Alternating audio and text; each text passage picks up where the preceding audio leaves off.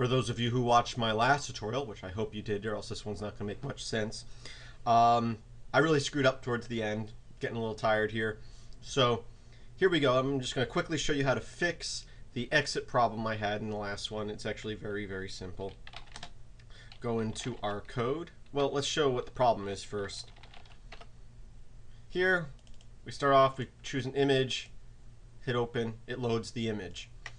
If we don't hit open, if we don't choose a picture and we hit cancel, we get an error. I was trying to exit the program at that point and I just wasn't doing it right. So let's go in and edit our code. Very simple, where I was trying to call the function destroy with X, which wouldn't make sense anyway because that prints out a message saying that you click the exit button, which we didn't in this case.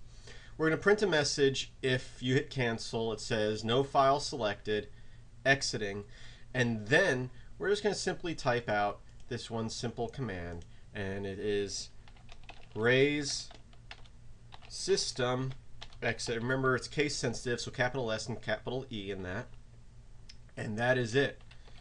We'll run our code again. Once again, we can choose a picture.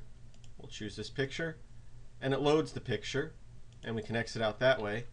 But if we hit our cancel button here, it prints the message no file selected, exiting, and it exits without any errors. So that is how you exit out of that if-then statement. Thank you for watching, and I'll have a little bit more coming on GTK and Python. Have a great day.